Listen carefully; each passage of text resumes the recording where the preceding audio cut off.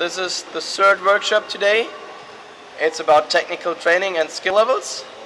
My name is still Thomas Gossmann, but most people know me under the name Gossi. I see some new faces. And this is what we are doing today. We have the first part is technical training. The second part is skill levels. And the third part is about the new levels and the skill level committee, development committee I led in the last 2 years. So, hurry! You're late! Okay, so for the first part, no, before I start, I need to do that because Felix is upset anyway. If I speak too fast, please raise your hand and slow me down. If you can't hear me, please raise your hand that I speak louder, but I don't have hardly any voice left. If you do not understand anything, or I'm too fast, I'm too quick, please raise your hand to slow me down and explain things differently so everybody can follow. So, who is a native German speaker? Oh, there are plenty. Okay, so there are some English translations, and I don't know if they are right, because it was really hard to look them up in the dictionary. I first thought it was hard, but then I found out it was really, really hard. So I did my best and see how I can get this. So, technical training. Moritz, you're late. Hurry. We wait for him.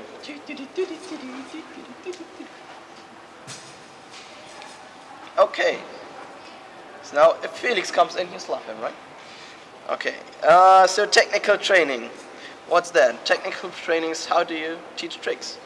And the first question is, how do you do that?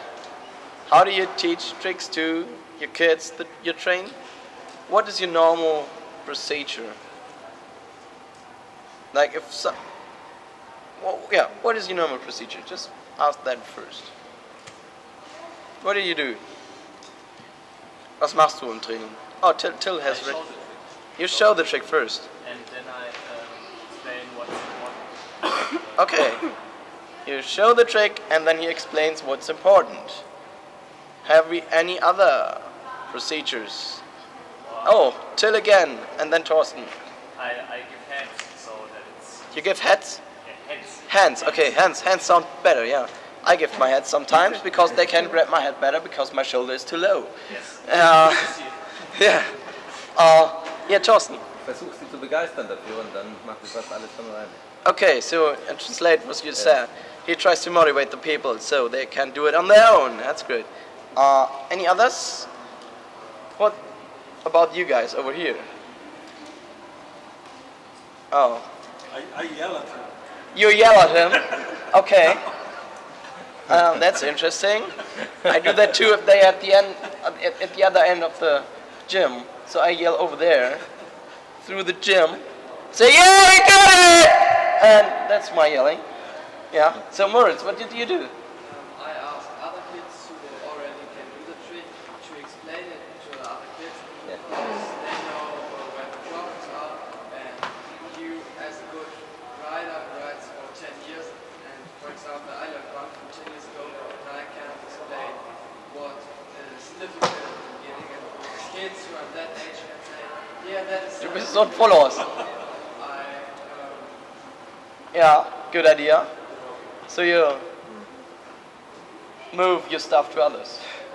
Okay, interesting. So, okay, now let's get a little bit more... Yeah, Till, right. I say to the kids that he should try the trick, and Yeah. then I ask what was the problem. Okay, yeah, good idea. So that was my So that you next question. So think about a particular trick. Like, let's take wheel walk, okay? Wheel walk is the first basic trick, and most of us teach that trick to others. And so we already give instruction to one of the kids to do the wheel walk, and then we see something is wrong. What's next? So Till already announces or has the idea to ask the kid what was the problem. Do we have anything else? Do you do anything else? Okay, nobody has a motivation to raise his arm. Oh, there. First, when they are beginners, Yeah. first I let them go backwards on a lane, and then take the next step on a unicycle. Okay, okay, cool. So there's Step by step. yeah, step by step. Okay, that's good. So that was a good conversation here. Thanks. So what you do is the rider is executing a trick, and you have something in your mind, which I call now the reference, and you compare the reference with what you see, right? And then you see a difference, and then you teach the kid the difference, or you move on based on that difference here. So, and the reference is called technical template. Well, that's the translation I did on my own, but I don't know if that's correct. In German, it's Technikleitbild. But I don't know the better word, but we stay with technical template for this talk, right? But keep it in brackets because I don't know if that's the right English word. Okay, so what about technical templates? A technical template is an ideal of a trick execution. So we have them in most every other sport. So for example, swimming and gymnastics and so forth. And they all have these technical templates. But they do have a problem because that's an ideal for many people. And that does not affect your personal style. So for example, if you are in swimming and we have the dolphin technique, like this, where you're swimming like this and then go over water. And if you see, for example, Michael Phelps, you know him? Yeah. Michael Phelps is the world champion in swimming like that. And if you get this or read this technical template you get in your education books and compare it to his style, it's completely different. Or there are many points where it is different because he developed it based from the technical template to his own style. And he proves that he is fast with that because he wins so many times. So keep that in mind with the technical template. So a technical template contain a learning description. Well, most of you have seen in the talk before with the description. You see there was the gymnastic description for Rondat and then the English one for whatever unicycle trick it was shown. And you see there we are lacking some description here. It's better for learning. And this technical template is based on the relationships I showed you before. Yeah.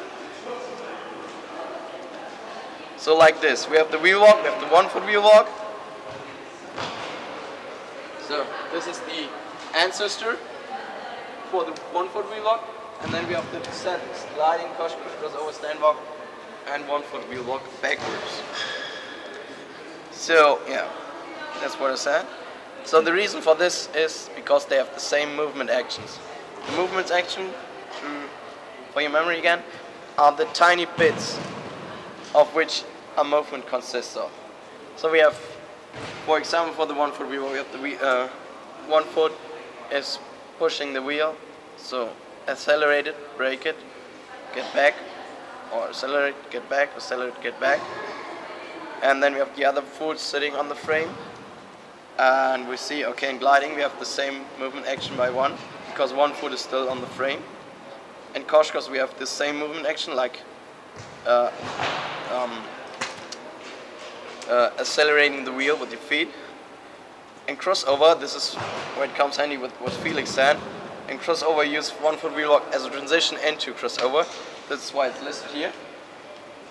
Stand walk is like exactly the same as 1 foot wheel walk, but just stand up. And 1 foot wheel walk backward, of course, is just the opposite direction of the foot. So this is how they connect to each other. The problem with the technical templates, they hardly exist. So they may appear in everyone's head. We do all have different technical templates, or probably none. And where would you go to find them? look in the book, in the library. No, you can't find them. I know that not that books available. You probably find some on the internet, or ask people on the internet on forums or some stuff like that, and ask how they do it, and you get an explanation or description there. But there's basically not that much literature available.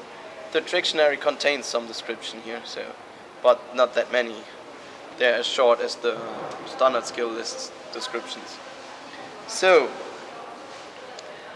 movement mistakes is the next item. So if you have your technical template and then you make a difference between the execution and your technical template or your reference, right? And then you have the difference and see, okay, this is a movement mistake here. I'm meaning to fix that, and these are the movement mistakes you have. And if you don't identify them, this can have a potential problem to the rider. Because if you don't find them, they will spread up and stay in the rider, and probably someday a trick will come which relies on that you haven't fixed before. You have a problem. So if you have a wrong technical template, that can be because they're non-existent or probably wrong. So here's an example for that. We have stand walk, and then we have stand gliding, and then these 5 descents of stand gliding. So if we do stand walk wrong, it stays into stand gliding and may affect these, and furthermore the tricks that depend on them. So the problem is, if we are using the hand for stand walk here, we avoid the foot control.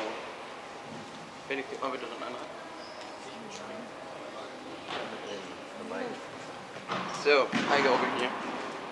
So the foot control is basically, can you see all that? If you have your foot on the frame, you can move your insides to the front, back, front, back. That's the foot control we have. And we have it for all stand-up tricks. If you use your hand, you avoid learning this one. And this will kick you down later. So, Felix, du darfst wieder.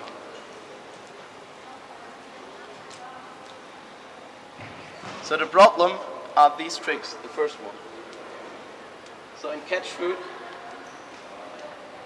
is like this one. Yes. And if you get pulled by somebody else, you don't have one hand free to grab your seat. And then you need to have your foot control to handle that. And if you avoided learning this one, you have a problem. So the same counts for knee hold and bi-character balance, because they all have the same pattern here. Even worse, these are the examples where you hold one. But the Wheelman is you have both hands over your head, none free for your seat. And we do have a problem. So if you avoid that, you probably do something wrong, even if you have the best intentions, right? So yeah, there's this one. So I might advise never use the hand for stand-up tricks. Never ever. Really, never ever. And it looks so bad, yeah? It looks like, oh God, I need to pay. Oh, done. Don't do that. Okay, so, because why? And this is because how your brain is learning. So these are three brains. In 3 different stadiums, but I would like to explain it to you. So these blue dots are neurons. And these connections here is where the information is sent between the neurons. Right? Yeah, listen me now. And the way your brain learns is that you have at the beginning very much of these connections. You see very much white stripes, right? And then if you learn, some get more dominant, like this one here. And your brain realizes them and see, okay, this is how I learn, this is how the information is stored, by creating these connections. And if you learn more and more, the others will drop, because the brain don't need them anymore. And this is what you see on the third picture here. This is what we call an automated movement. So if you see all the Japanese doing their stand glides, they don't even think about it. They have a program ready in their brain. They click the play button and it runs. And this is how it gets into that program. And if you do have a mistake here, it stays over there and it's hard to get it out there. Is that clear how the brain works? Okay. So relearning. If you did something wrong, if you use your hand for stand walk or for stand-up tricks, you probably need to relearn. So if you learn a new movement, it takes this time to master a trick. Okay? Just the green bar is just an indication to show, okay, this is the time it needs to learn the trick. And if you need to relearn it, it goes 3 steps. So the first one is you learn it in a less time, because maybe it takes less time to use your hand for stand walk. Then you need to crash that movement, what happens in your brain, and then you need to relearn it based on this new movement pattern. So it approximately takes double the time it would need to learn instead if you learn it in a fresh and blank way.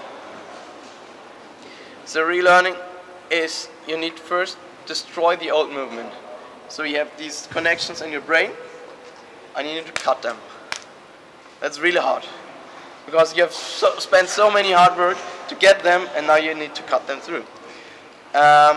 And then you need to practice the new movement.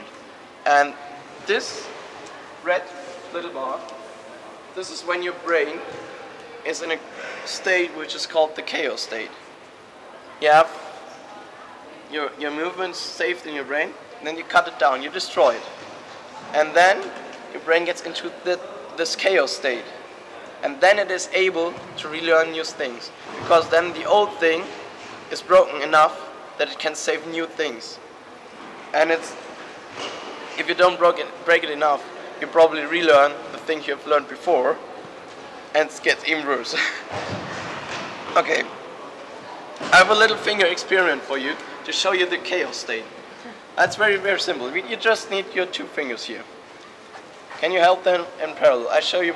I explain to you how it works, and because it's pretty simple. You have them here in parallel, and then you move them parallel. And now, go really, really fast. Really, really fast. Really. Really, try to. What's happening? They're not parallel anymore, right? Yeah. They are crossed afterwards. So what's happening? You have the parallel movement at the beginning, then you have something in between, which, what happens? And then you have the cross movement at the end. Okay? So the parallel movement is this one. Then you have this chaos state in between, which is the red one, where you don't know what the fingers are doing. And then you have the green one, where they are crossed and working on a constant movement again. So you can try that again. It will happen every time, I promise. So go with your fingers, really, really fast parallel, and then see what happens. Go really, really fast. Maybe you shouldn't touch here, but have your fingers moving parallel. But what are they going back to? So what have I learned from the crossing? Why are they using? Why do they want to cross? That's what your body is automatically doing. Okay. So you find, oh, I can't do this anymore. I need to find something new, and that's what they do. But this is just an explanation for the chaos state. I think everybody who has done the parallel thing and realized, what's that? And then you're crossway, and the crossway is stable, and in between you think, what? Oh yeah? And this is the chaos state. Same happens if you jog constantly, and you go faster, you're still walking, and sometimes you turn over into a jogging. So from walking here, and then you realize, okay, this is better for me because it's more efficient. And this in between is also called the chaos state. Yeah, we have them in more ways. So now you have a word to describe that one. You can pose at home. So okay, that's about relearning. Is that clear? Okay, cool. And their voice is, of course, avoid relearning wherever it is possible.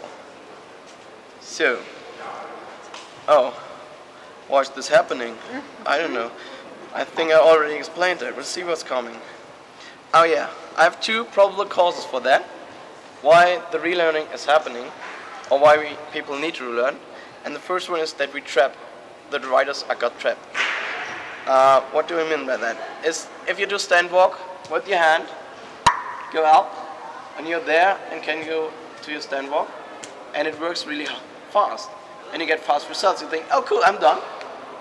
But in reality, those that know think no. Or already know, no, you're not done. So, but it gives fast results. And that's something we are heading for. And the problem is that these descendant movement actions, like if you are doing learning stand walk, you're not thinking about the tricks afterwards, right? And if you blend them out in your brain, it makes sense to use your hand. And it goes faster because the foot control is that tiny movement. And with your hand, you have the whole upper body helping you finding balance. There's much more muscles that are active to keep balance instead of just tiny movement here.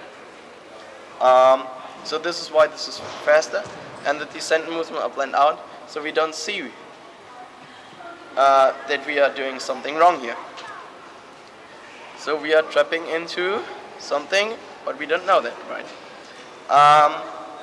And the other thing is, when we stay at the stand walk example, this essential movement is right, the foot control, but we circumvent this essential movement. That's essential, but we circumvent it.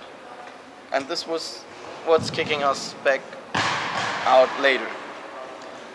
And it requires a really high discipline to counter. Even if you are standing next to them as a trainer, as a coach, and telling the people on the riders how to do it, they go behind anyway. So it really takes high discipline for the rider, for the trainer, to see that, to identify it, and to keep pushing them not to do it. It's really, really tough. Especially if more people, like 16 to 20, and you cannot see all of them. That's impossible almost.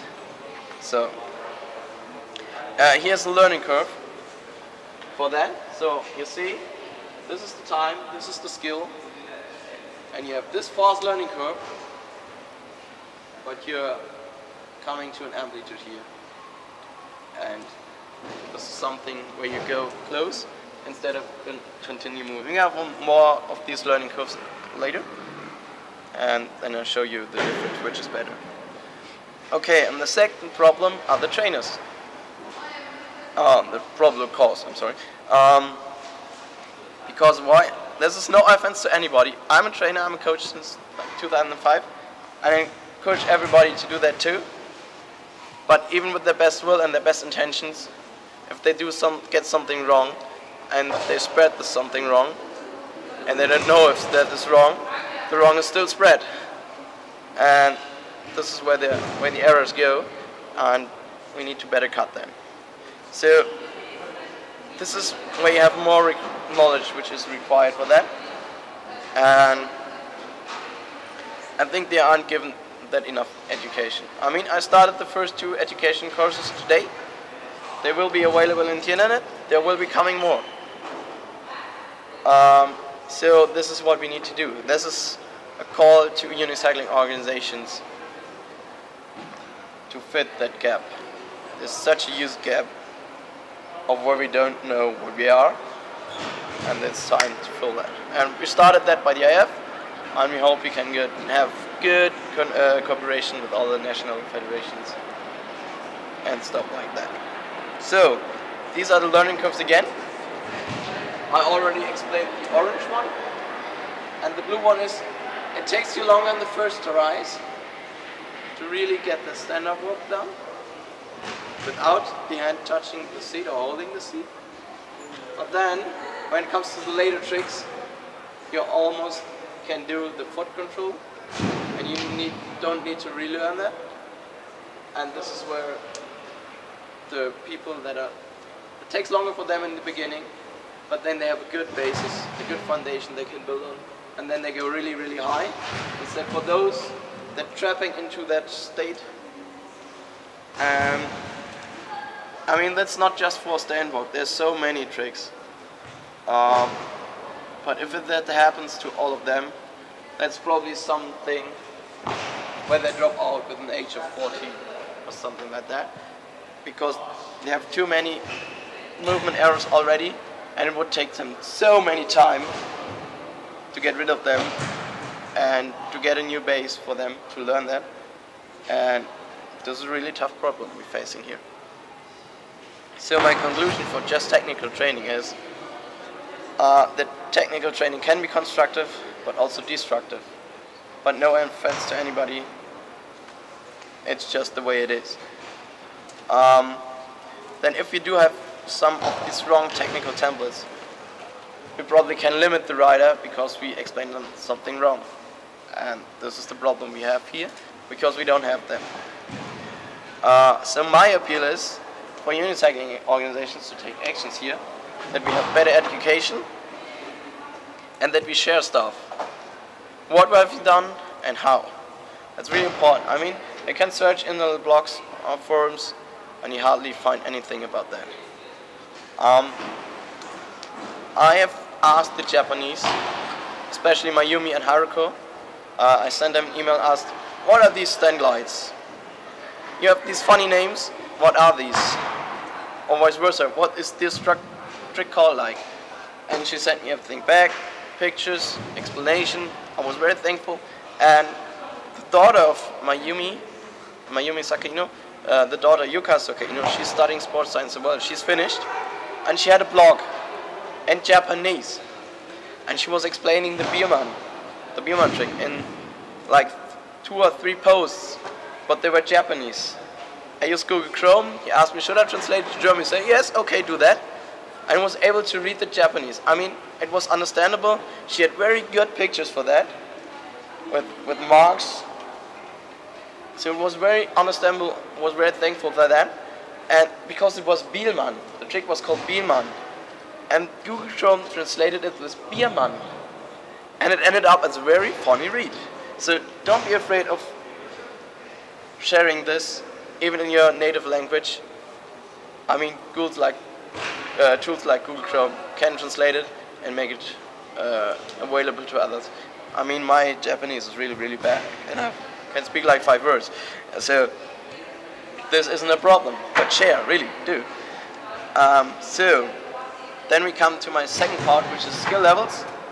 I want to go into how skill levels can support your technical training, which goals the skill levels have, and then I have a validation of the skill levels from 1998, and we go through the goals. They have the progress, the testing method, the wide variety of tricks they should teach, and then we have some obsolete tricks, and the skill level should give ideas, and then we have at the end good parts of the skill levels that will show you who they are. Okay, skill levels. Not everyone is educated or will get educated as a trainer, and skill levels come in as a handy tool to counter that. So you have just the skill levels and say, okay, I'm a father, look boy, here are the skill levels. Okay, what we do next? And then you can look at your son. And this is where the skill levels are exactly for. So for those people who don't have an education, they can look into the skill levels and they can go. And if the descriptions are right, really, I remember descriptions, if they are right, because the skill levels can't print videos, then they help you very good at explaining tricks to the kids. Yeah. Oh, okay. So the slides are faster than me. Okay, how the skill levels should support the technical training. As I said, if they contain detailed description for the tricks, that's both handy for the riders and the testers to see what are the important parts. Where need I look if I test somebody? So don't let them pass if they use their hand for stand walk. That's a no-go. And if this is in the description, then it's better for both. And I mean, I had this in the talk before, we have like thousands of tricks in unicycling, and the skill levels can lead you through that jungle of the tricks, because if you're new to unicycling, then, okay, here's this one wheel, what did I do? What can I do? This is where the skill levels come in and help you guide through here. Go. Okay, the goals. This is from the IAF rulebook, and they say this is the first paragraph of the IAF skill levels from 1998. The first paragraph, and they say they intended to encourage unicyclists to progress at an even pace over a wide variety of unicycling skills. These levels are not connected to the competition rules other than a description of how the skills are to be performed. Skill levels are useful for helping riders determine a sequence of skills to learn and to give them ideas for things to try. So I bolded out the important parts. They should help to progress. They should teach a wide variety of unicycling skills. They help determine the right sequence through that trick jungle. And they should give ideas about what a rider can do if he is new to unicycling. So what I've done is a validation of the 1998 skill levels in regarding to their own goals.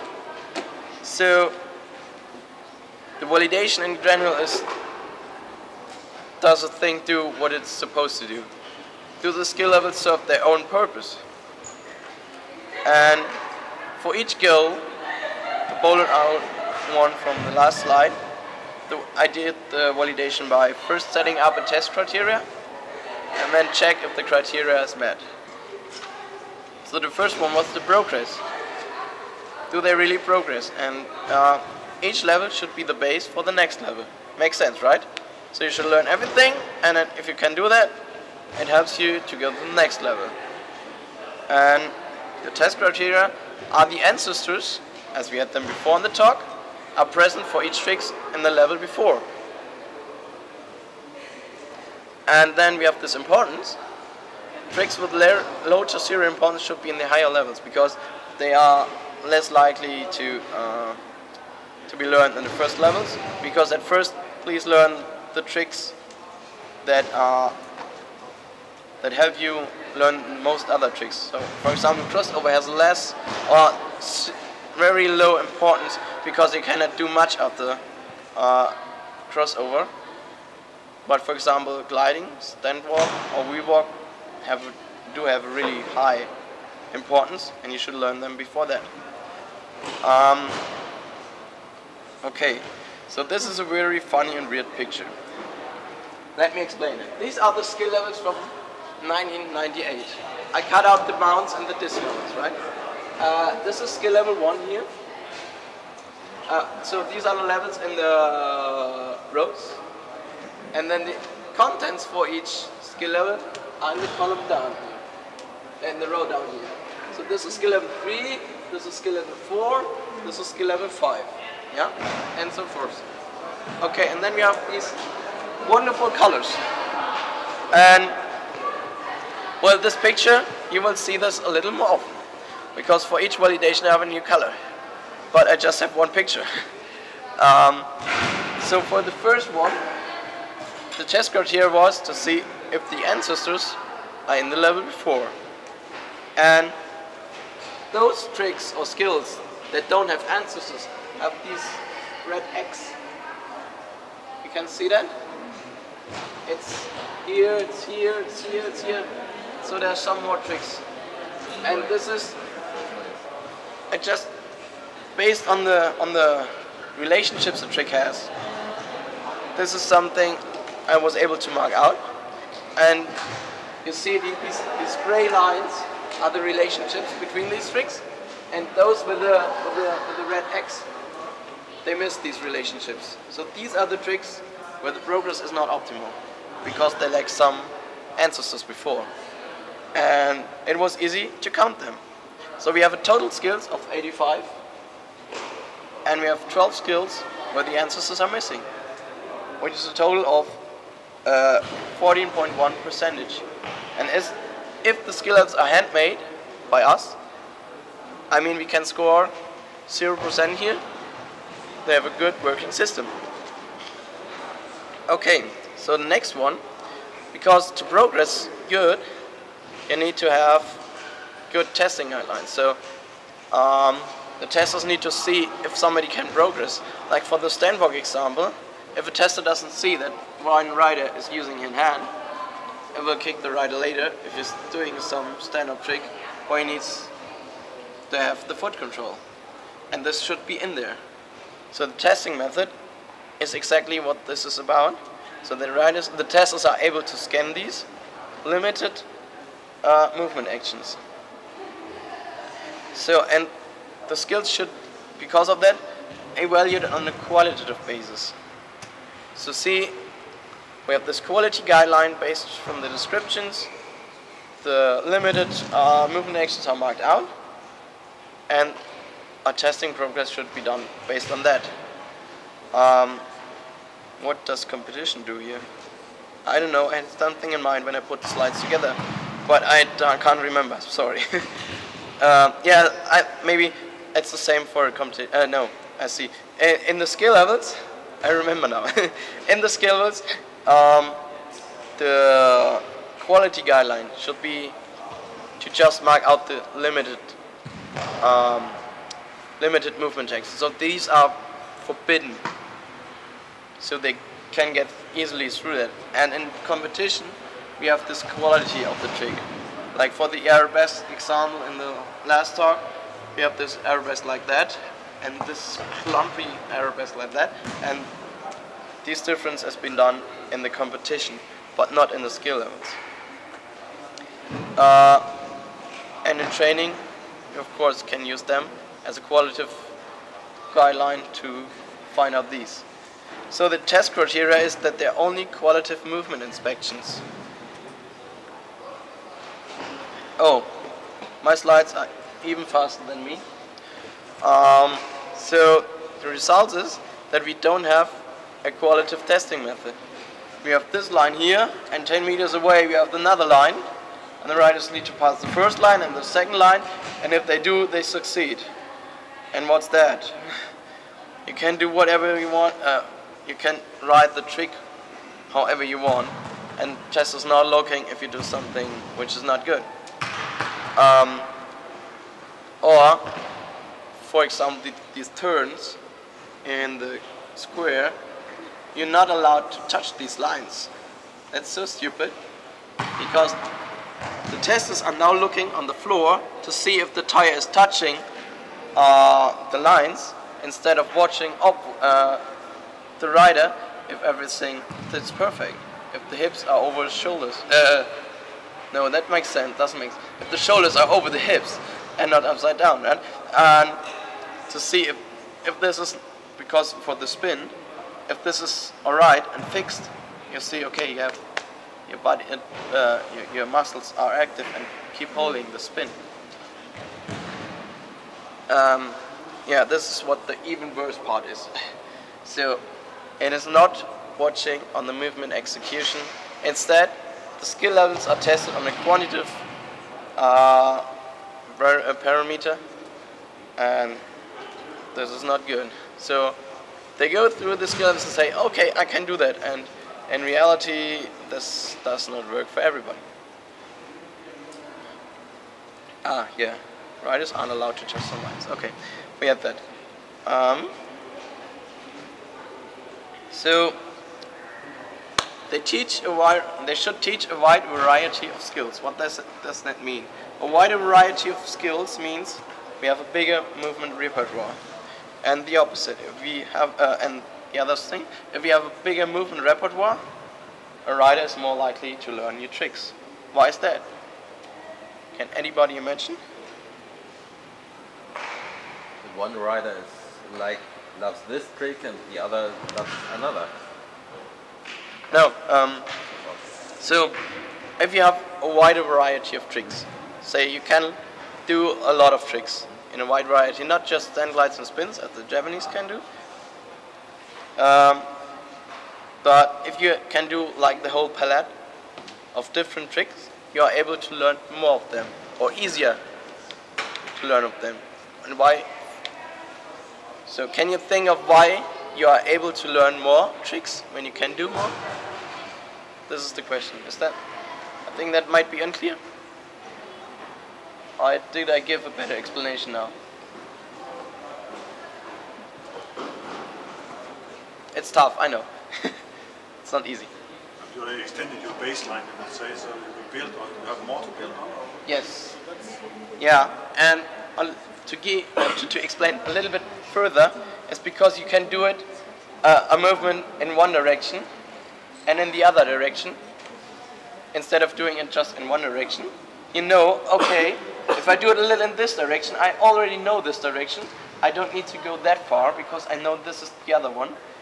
And you can better interpolate between all these. And the test criteria is, of course, are there lots of different movement patterns in the skill levels. And we get back to our big picture, maybe some time. Okay, so back to the colors now.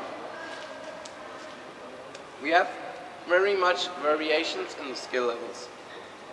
And these are the green ones, which are a duplication of the 1-foot pattern. We have the blue ones, which are a duplication of the sit-out skills. We have the purple ones like here, which are a duplication of the 1-foot wheel-walk or wheel-walk patterns. Then we have like these two colors. I know the red one. I will come to the red one later. And the yellow ones are duplication of others, so miscellaneous that don't fit into the others categories. Clear? So we have a lot of variations here, like 1 foot forward, backward, circle, figure 8, and it's still 1 foot. The same for 1 foot wheel walk, the same for sit out skills, sit in back, sit in front. And they repeat the same movement pattern over and over again. And I counted them.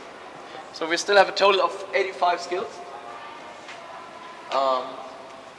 We have a duplication of the 1 foot movement pattern, which happens to be 14 times. The same for the 1 foot wheel-walk movement pattern, which is 11 times. Sit-out skills are repeated 13 times, and miscellaneous skills are repeated 8 times. And this is a total of 46 skills. So more than a half of the skills are just repeating the own pattern. I mean, for training, it's very, very good to repeat yourself, because then it gets more and more automated. But this should not be in the skill ups, as they should teach you a wide variety. So we have 54.1% of just a duplication here. And again, it should be 0. So, we do have some obsolete tricks that don't help you progress. And we can calculate them because they have low to 0 importance based on the talk before. If you calculate the importance, it will be like 0 or a very, very low number. Or the other thing is tricks that force aside. You should do it with the left foot, you should do it with the right foot. You do have a dominant foot. And you use it in your first try. That's something your body does automatically. But sometimes a club is dictating you which one to use. So example, if you do a spin and you can rotate right or left. And for some group freestyle it makes sense that all the club riders can do it to the right side. So then it makes sense. But for learning or to have it in the skill levels, it shouldn't make sense there. It makes sense to train it in your train it or to practice it at your home in your own gym, but they shouldn't be in the skill levels. So the test criteria is to have no obsolete tricks, and the obsolete tricks are the red ones. And you see the red ones and those that have half red color. Those are both duplication and obsolete tricks. And the obsolete tricks, if you count them, are 26, which means you have 30.6% of obsolete tricks. Okay. What does make the trick obsolete? I'll go back. Oops. Here are the first two items. Not useful. Can you give me an example for an obsolete trick? Yeah, riding between two lines that are 30 centimeters away. Ah, okay. Yeah, something like that. Thanks. Okay, so they don't help you progress into whatever, Brexit. Or, yeah. So we were here. Okay. Skills that the skill level should give you ideas for new tricks. So if you're new to unicycling, you probably get a copy of the skill level and see, okay, this is what I can do. Cool. And the test criteria is that the tricks contain a lot of different contain a lot of unicycling skills. And it turns out there are 85 skills plus mounts. And I think that's okay. They can give you a good idea, a first start. And then if you reach some level, you already make out something on the internet to go even further. And this is where they're okay.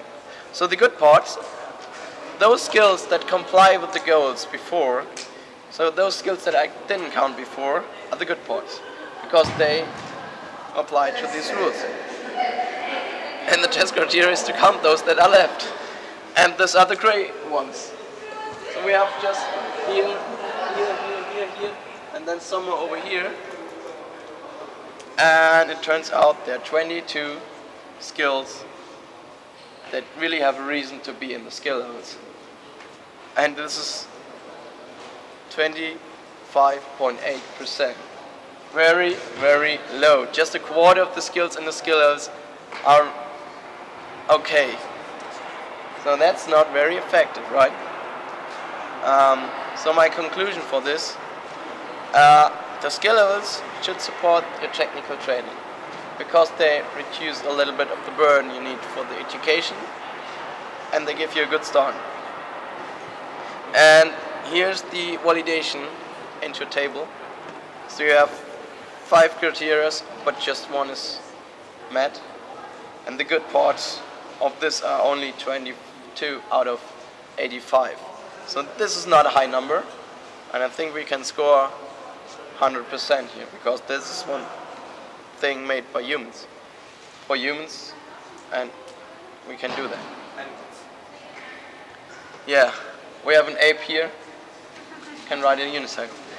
Okay, so the skill level development committee, I led this committee the last 2 years.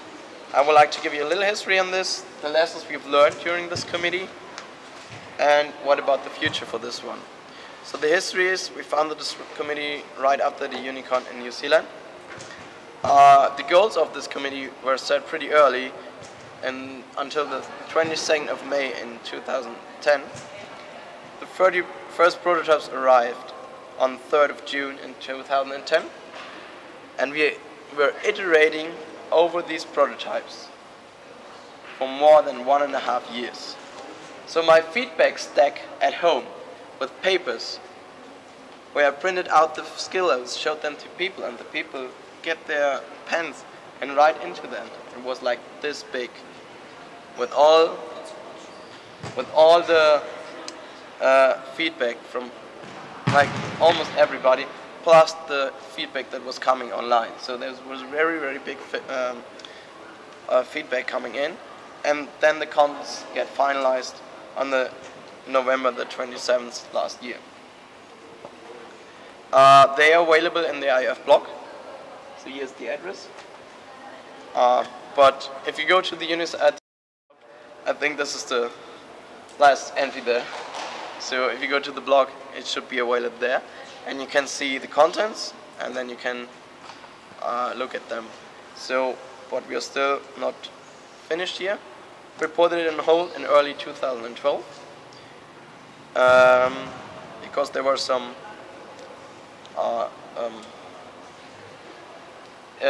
unclear things about how this community was progressing, because the people want to vote, but we just can't vote on how humans are working. So we put it on hold, and the thing was, I discovered there wasn't enough education in there, and this is why we have all these talks here. And they are made available afterwards. So we will restart this committee. Was heißt denn aufgreifen? Continue with the work that's already done, but with people that have more education for this. And the education will be for free. We're recording all of that, and so we can move on after the Unicon and to get all people to the same education level, because it was really hard.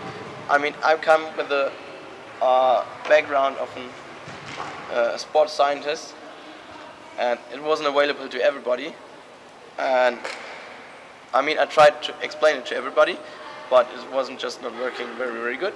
And this is why we have these educational stuff right now. Okay, so this is why I put this committee on hold. Say, okay, you need to get an education. I'll do that, and then we can continue. So the lessons learned, because I led this committee, is the goals change while you progress and learn new things. And we just had the goals set first. Then we learn new things, but we didn't change the goals afterwards. And this is something should be done. So you learn new things and makes, okay, this what we've learned doesn't met our goal anymore, so we should change them. Yes, as I said, you should iterate over the goals you have until you have reached another step or another brightly shiny new idea or new discovery. And as I've said, make sure that your committee members have the same knowledge level, so they know enough to get in there and argue with the same arguments. And as of that, I had like this stack of paper at home was feedback, and I think the feedback from the public is, I think, better than a gold mine. So if you do something, get feedback. It's really good. And what was really cool, I don't know, I hope it was really cool, I published the steps on the IF blog.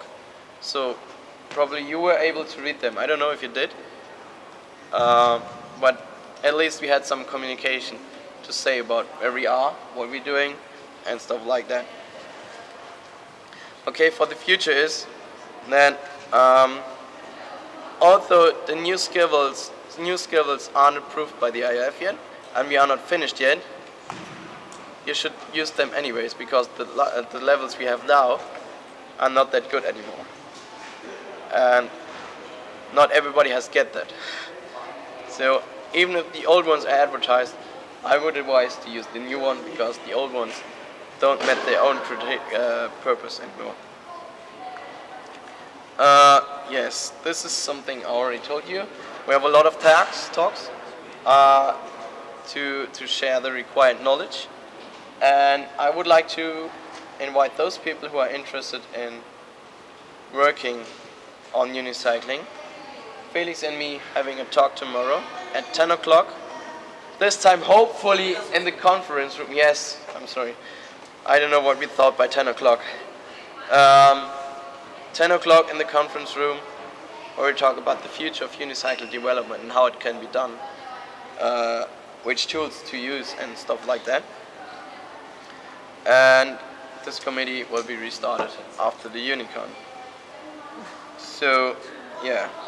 Oh, cool, Felix, guck mal, look, our talk. Look, our talk tomorrow. 10. Yeah, 10 o'clock, that's tough. Okay, then these are my references for this talk, and I'm done.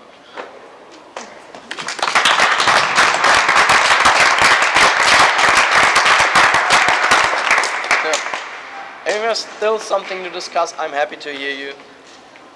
I'm happy to talk with you. And yeah, I wish you a good time and hope to see you tomorrow. Oh, we have a question, right? Yeah, the skill level is the one, but like me, I'm a teacher, but I'm not so good in green cycling. I'm just very happy to do this and to give it, but my good students are better than me.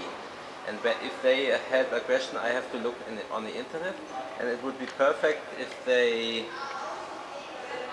would be an app for an iPod or something. Philip Hennestroza has done an iShit app. No, I call it iShit because I don't like Apple for these iProducts. I mean, I have a Mac, I'm happy with that, but I don't like the Apple model of that. Okay. Yeah, but it's available for iPod, iPad, Okay. whatever. For the mobile, for iOS. So let's talk for iOS. And it will be. It is already available. You showed me it like half an hour ago. I think in some bucks, like 5 to 10 euros, right? What is the name? Oh, what is it? You can find it on the App Store for, it's called, the name of the guy. Yeah. Then you can find it. The name of the guy? I can't remember his name. It's Philip Hennestroza. Yeah. And so what we are, as I said before, I would like to work on the Trictionary as my diploma work, and I would also like to include movement mistakes per trick, so you can see, okay, I have a picture here Yeah. compared to your rider, and then you get a symptom, and you can see the origin of the cause for that, and then you get instructions what to do with your rider and how to give him new instruction and feedback. So this is what I plan to do for my diploma, which maybe will be in a year. So there's still some things to do, and I need to pass my swimming test. Yeah, but this is something which I really like to do. I think this will help many people. I hope so. Yeah. Ich kann es jetzt nicht in Englisch sagen, nur ganz kurz. Ich meine, jeder, also wenn ich unsere Kids angucke. Aber ein bisschen lauter bitte, damit ich es auch höre. Okay. Ich übersetze es dann, ja? Jeder unserer Kids hat sozusagen andere Bewegungsvoraussetzungen, was du auch vorhin gesagt hast. Und jeder lernt anders. Also natürlich kann man jetzt sagen, okay, wir bringen allen das gleich bei, mit einer bestimmten Art, aber jeder hat auch eine andere Problematik. Das heißt, man muss sowieso gucken, der braucht die Hilfe, der braucht der hat die Problematik, weil du jetzt sagst von Mistakes, also Ja. wo ist der Fehler, warum er es nicht was ist das Problem, warum er es nicht kann. Also, Yeah. So what she said is that everybody learns individually, and they do have a different movement experience, and based on that, you just have the movement mistakes as I proposed them, and you can just use these movement mistakes, put it on the rider, and then give him instructions. You need to work with the rider, of course. ja. I can show you a list of what you do afterwards. Oh, there's a good book on that, which you can borrow in the library. There are like 10 or 11 advices from a sports pedagogist, Ah ja, okay. and this is the first good start, I think. She's talking about movement mistakes a lot. It was her doctor thesis. Okay. Yeah. Anything else you want to know? I'm here to help. Anyway, if not, we are finished.